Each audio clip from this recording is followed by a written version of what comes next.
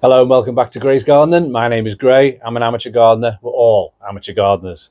So quick video today. I came down to the plot to actually just secure everything ready, check on it. There's a storm about to hit the UK into tonight and into tomorrow. It's called Storm Isha or Aisha, bringing gusts of up to 80 kilometers an hour winds.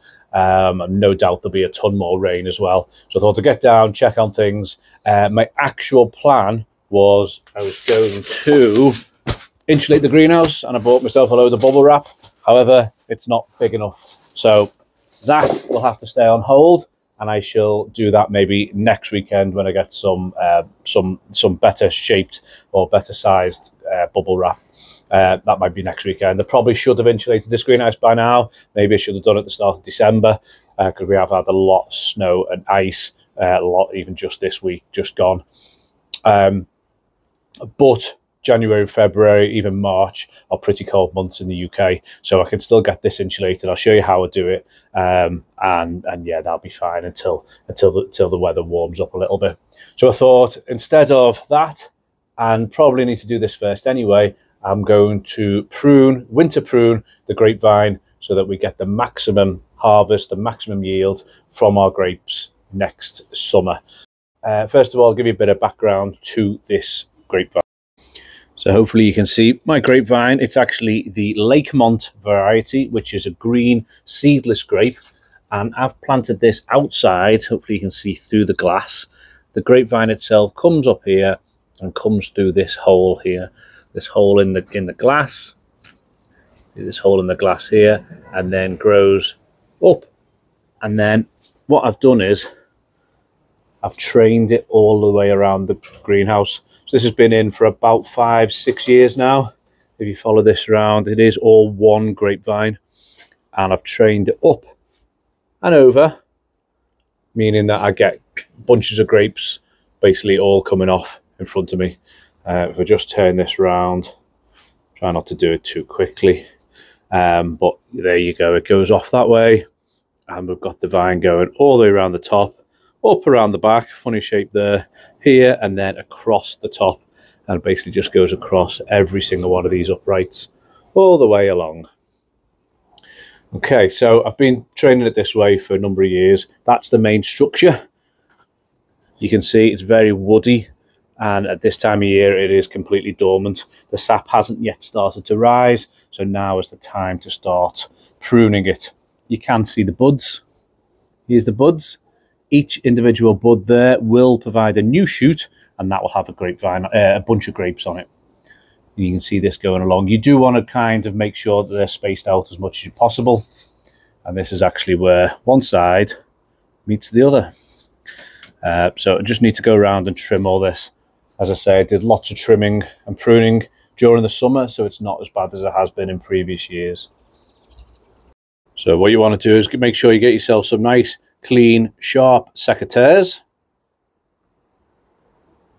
Then you follow your main rod, so that one goes up and over and down the other side.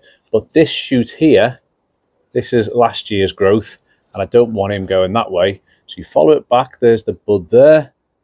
Maybe you can see that. And then some people like to do it to 2 buds. I like to take them right back to 1.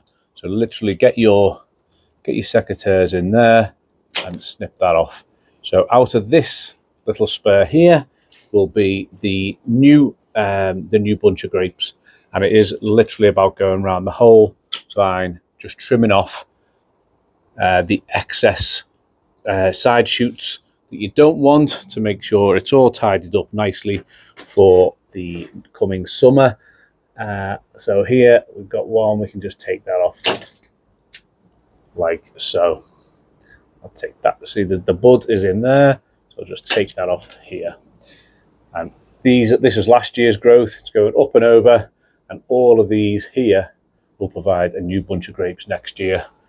So you want to take off some of the old little bits of leaves and things that have died off, and just go around looking everywhere to see, is that where you want your structure to be? So I've got this one here, which is going to get trained up over the roof of the greenhouse, but I don't like this one. So I'm going to trim him off there, but the new bunch of grapes will come out of here.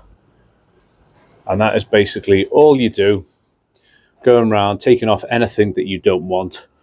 Now, you might have spotted this here. This comes from, well, this one actually comes from this side, goes down and along. It's because this old trunk of the vine hasn't produced any grapes now for a while. Don't know why. It doesn't do any along this whole row. So I've got this one as almost a secondary vine intertwining along, and that one will get a bunch of grapes off every single one of these buds. So I've got this side coming right along, and then you can just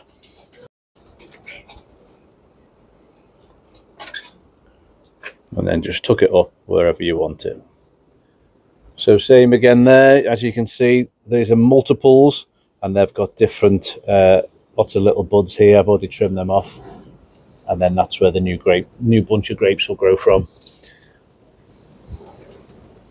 You can probably hear that wind starting to get up now. So I've done most of this already, but I just wanted to show you what I've done, and that is now the basic structure.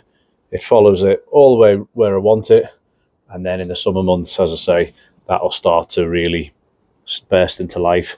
Normally in the UK, the sap starts rising in around about March time, and you can see because each one of these buds will all just start really swelling up, going like a greeny colour, and you know it's about to burst into life. Okay, so I did say this was going to be a quick video. The wind from this storm Aisha is really starting to pick up now, so I'm probably best getting home. You do get obviously flailing logs and trees and branches and stuff down here, so I'm gonna get home and warmed up. But just before I do, I've got a little test for you. So I've got some stones in my hand, and I want you to put down in the comments what this common saying is. Here we go, lots of stones.